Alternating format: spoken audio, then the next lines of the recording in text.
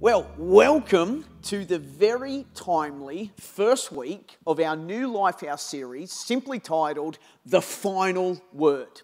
Now, when I think about that phrase, the final word, my mind is taken to so many different movie scenes that I've watched over time where people are gathered together in a real tense environment, lots of voices are being raised at the same time, opinions are being shared here, there, and everywhere. And there comes a moment in that scene where someone stands up or someone speaks, and as they begin, the whole crowd noise dies down.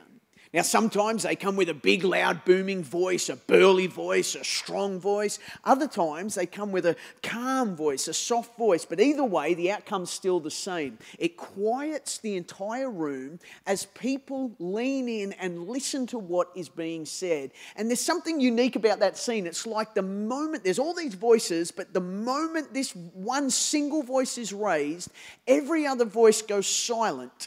And in that moment, the clear outcome or the direction needs no more opinion, it needs no more discussion because the final word has been spoken.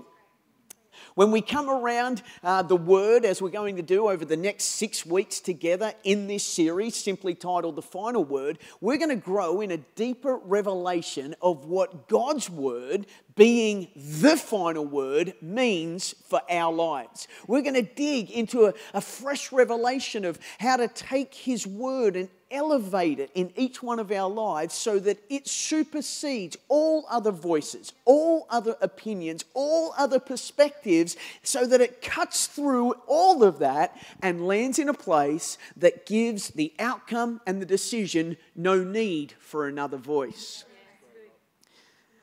So as we begin this series, I want to draw your attention to what Jesus Himself said about the words that He would speak. Matthew chapter 25, verse 35, reading from the Passion Translation, it says this: "The earth and sky will wear out and fade away before one word that I speak loses its power or fails to accomplish its purpose." In other translations, it says heaven and earth. Basically, it's saying everything that you can see with your natural eye, it will fade away before one word of God ever fails to accomplish the purpose for which it was spoken. I'm telling you here today, we can attach ourselves to the words that God has spoken, build them into our lives, and see His purpose live out from us regardless of the season that we are in. You know, all words carry weight, but not all words carry the same weight. All words have the power to influence, but not all words have the same power to influence. Now, in no way do I mean that, having an extensive vocabulary is the answer that you need right now. In no way am I saying that this language that I speak, English, having a wide range of terms to be able to use is what you need to be looking for. See, I don't even know the difference in using the words of English. I don't know whether to say affect or effect. I don't know. I just use them both interchangeably. I don't know whether to say I want to go further or farther. I don't know. To me, I just change them. I don't know whether I'm trying to imply or imply something. See, I didn't even get the word right. Imply or infer. Infer or imply. I said someone with a wide range of vocabulary, all right? So obviously that's not me. I don't know whether I'm trying to say regardless or irregardless. Essentially, the point that I'm trying to make here as you receive this is it's not about the words that we use, it's about the actions that connect to the words that determine whether or not they carry weight, whether or not they carry influence, whether or not they carry power. It's not about the word technically that's being used in a grammatical sense as much as it is the life that word is coming from. You know, the Bible talks a lot about this thing called chaff, and if you're not familiar with what that is, it's the little shell that is found on the outside of an individual grain of wheat. And the Bible says that, it gives us this picture that when our words are not followed up by the actions, and I think if we were honest with each other today, we would say not only have we been on the receiving end of words that haven't been followed up on, but we've also spoke words that haven't been followed up on. And the words that come without action, they become like the wind. They just drift away into the space of nothingness. It's like the chaff that I was referring to that surrounds the individual grain of wheat. When the grain is ready to be harvested, it's taken away and in big, large clumps, it's threshed. And that means that the grain is actually beaten. So what happens is all of that outer shell that encloses the special bit that we're going for, that bit of grain, it all becomes one together. The individual grain comes out, but it's all just there together. So what the next process is for winnowing grain, this is what it's called, is that the chaff and the seed, the grain, need to be separated. The way that's done is big clumps of this mixed up mess are thrown in the air. And while it's in the air, the wind comes along. And if there is no substance, meaning if there is no weight, the chaff simply gets blown away. While the seeds of grain, they sink back down into the pile that is unusable and achievable. Friends, I want you to know today that when God speaks, He has never spoken a word that can change one iota of chaff. Every word that He has ever spoken is a word that has held substance, held power, held influence. And when we take a hold of that word in our lives, then we become people of substance. We become people of power. We become people of influence. There's this great scripture that's found in Numbers chapter 23, verse 19. It's telling a story about a man named Balaam who is going to a king to prophesy about the nation of Israel. The king was hoping that he would actually curse them, but God put a word in Balaam's mouth, and when he got to this scene where he's going to deliver the word, this is what Balaam declared. Numbers 23, verse 19. It says, God is not a man, so He does not lie. He is not human, so He does not change His mind. Has He ever spoken and failed to act? Has He ever promised and not carried it through? Friends, that's a good question for us to be asking of ourselves. Has God ever spoken and not failed to act? Has He ever promised something and not carried it through? The answer to that question is a resounding no. The moment God speaks, it immediately becomes the final word. Matthew chapter 8, verse 27. I love this in the Passion Translation. The disciples have just seen Jesus do something incredible. It says, the disciples were astonished by His miracle and said to one another, who is this man? Even the wind and the waves obey Him. When He speaks, He cuts through all the noise, and obedience in creation is found at the mention of His voice, whatever He declares. 1 Peter chapter 3, verse 22, now Christ has gone to heaven. He is seated in the place of honor next to God, and all the angels and authorities and powers accept His authority. Now, the Message paraphrase, it expands on this a little bit in a language that gives a great picture of what's taking place here. Let me read it to you. 1 Peter 3:22 in the Message. It says, Jesus has the last word on everything and everyone. From angels to armies, He's standing right alongside God, and what He says goes. Now, here's the thing. Just because what God says goes doesn't mean that He's going to step into a place into our world where He removes that free will that He has designed for each one of us to live by. See, God's actually, by His own authority, placed us into a position where we get to choose. Who are we going to give that final word to? Who are we? If you want to live in the authority that God has for you, then it becomes our choice to place ourselves under His authority. Friends, let me tell you this. The moment you place yourself under a certain authority, you get to stand with all of the authority that comes with where you've placed yourself. So today we're talking about not placing ourselves under an authority that comes with 1,000 different perspectives, but rather putting ourselves under the authority of the final word and living with the confidence that comes from that place. 2 Corinthians chapter 1 verse 20, for all of God's promises have been fulfilled in Christ with a resounding yes. There's power in the promises of God which He has fulfilled and continues to fulfill daily. You know, when God speaks, every word comes with a consistency of action that shows not only can His word be trusted, but His word actually becomes the sole place where we can build our lives upon, that we can have the confidence that is unshakable. Jesus climbed a hill while He was alive on this earth and spoke to great crowds that had come to listen to His teaching. And if you read the New Testament in Matthew chapter 5, chapter 6 and chapter 7, you read through this incredible teaching Jesus gives basically as a picture of the way to go about living a healthy life with God as the center. And He gets to the end of it, Matthew chapter 7, and He gives this final picture for all those that are listening. And I want to read it to you. And it's found in Matthew chapter 7, right at the end of the chapter, verse 24. He says, everyone who hears my teaching, everyone who hears my words, everyone who hears the final word and applies it to his life can be compared to a wise man who built his house on an unshakable foundation.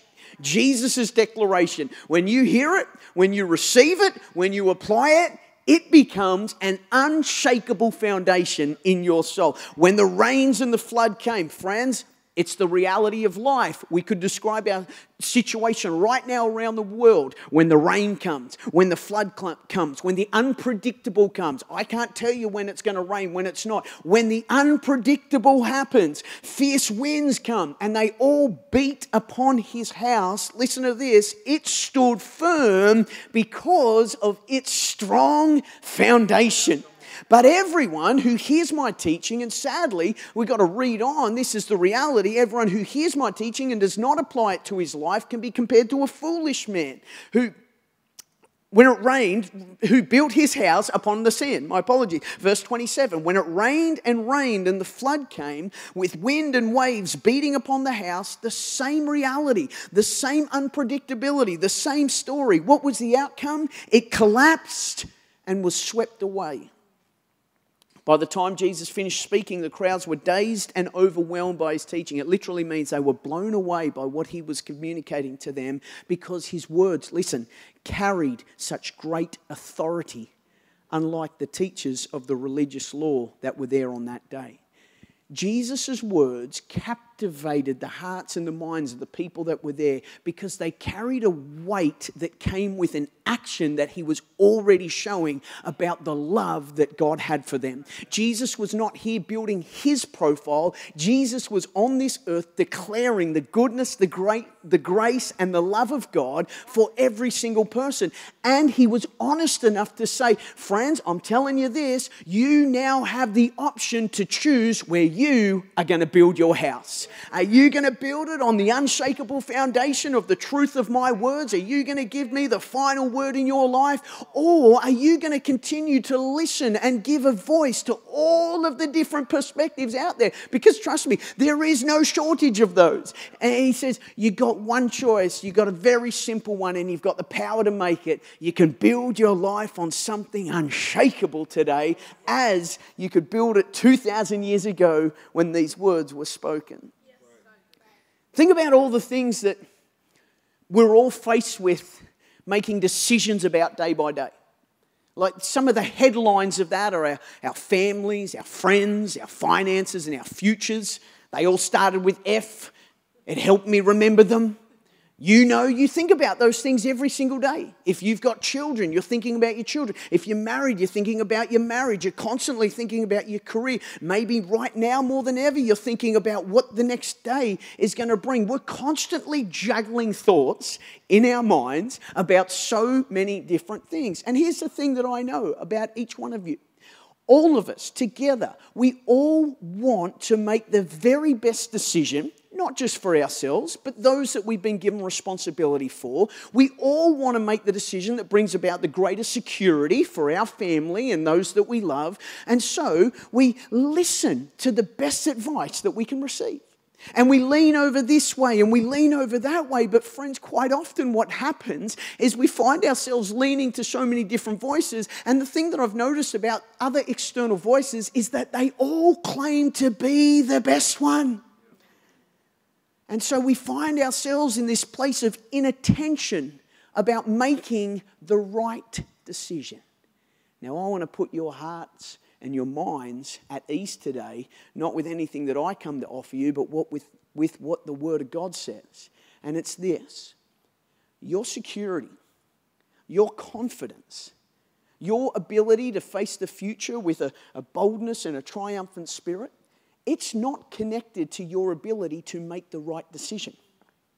I know that that's what it feels like. It feels like you're responsible for constantly making the right decision. But friends, if God wanted us to be people who were responsible for constantly making the right decision, He would have sent us an educator that could teach us the way to make the right decision, to always get it right. But He didn't. He sent a Savior because He said, I know you can't always make the right decision, but I'm going to be here and I'm going to save you. And you know what? There is times in each one of our lives when we're going to make catastrophically the wrong decision.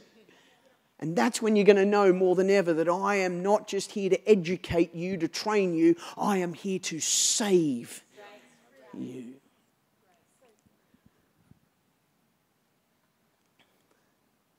There's this story in the Old Testament I just want to draw your attention to, and comes in the story as the people of Israel were advancing into the space called the Promised Land. It was what God had said that they would inherit as a nation that was set aside for Him.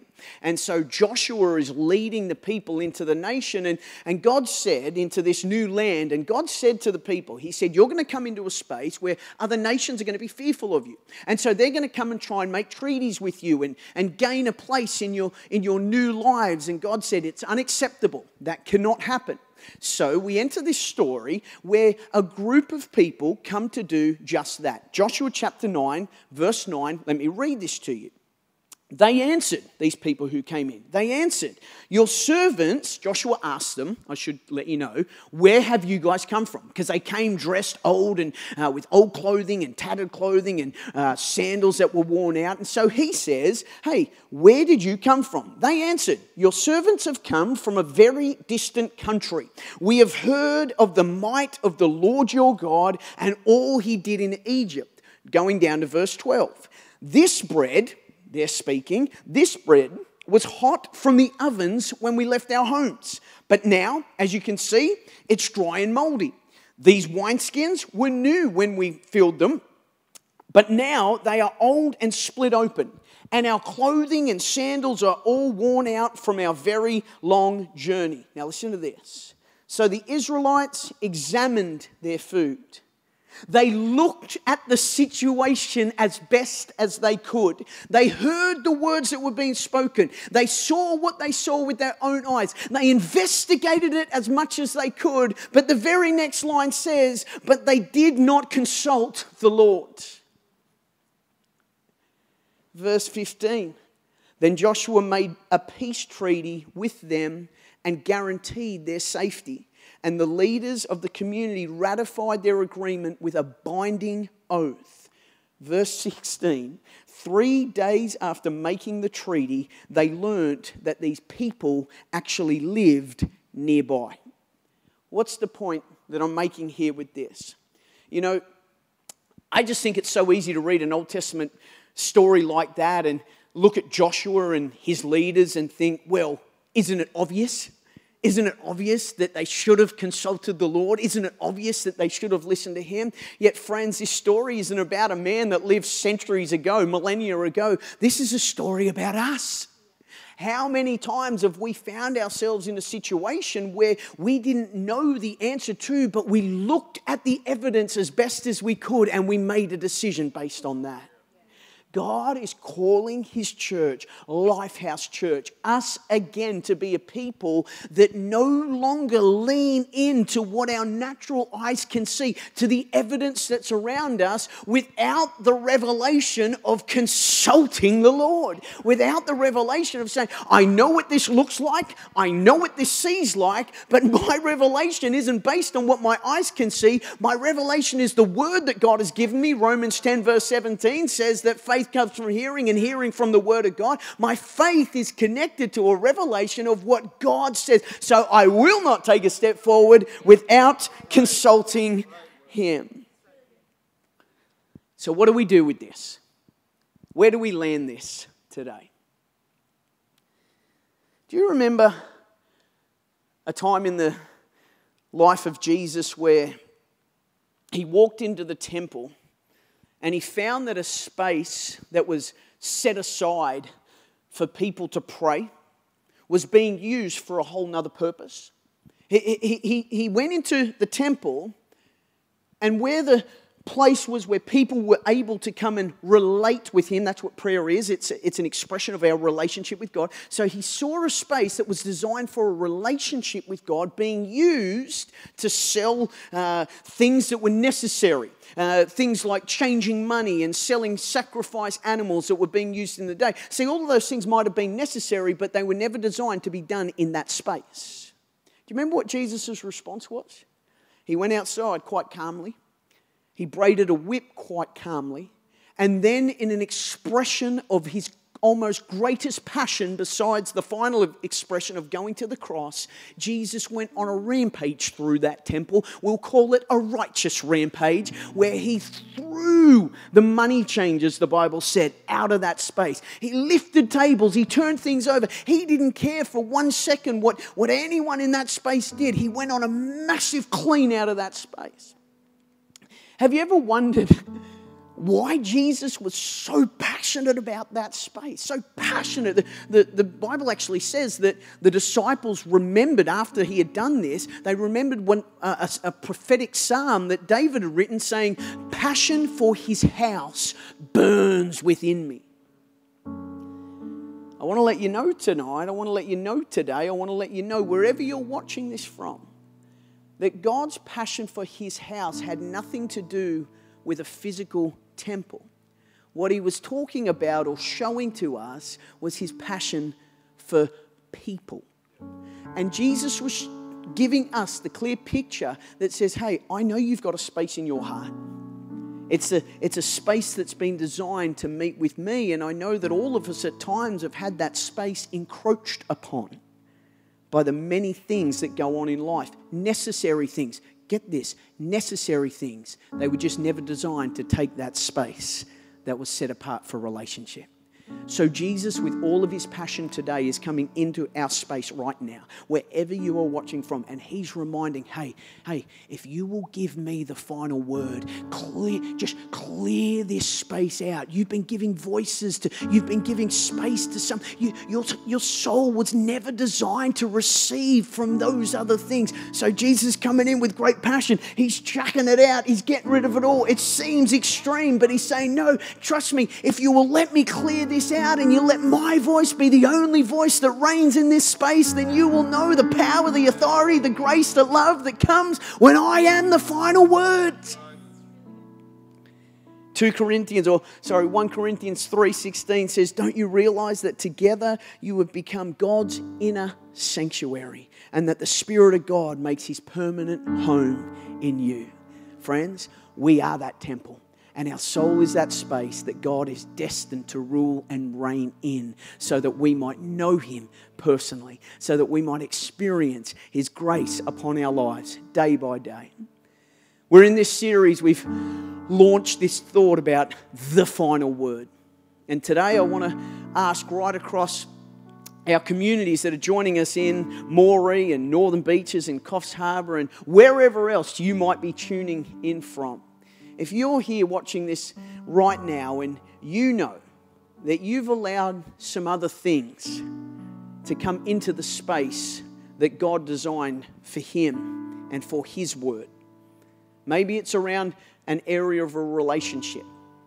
God has given clear instructions about how we're to honor Him in that space and keep ourselves pure and righteous in that space, obviously covered by His grace, but walking in a certain way. And maybe you've allowed yourself to just drift to another voice that says, no, I'm okay, I'm allowed to go this way. Yeah, absolutely, you are allowed to go this way. But friends, we're not talking about what's right and wrong as much as we are talking about who we're giving that final word to.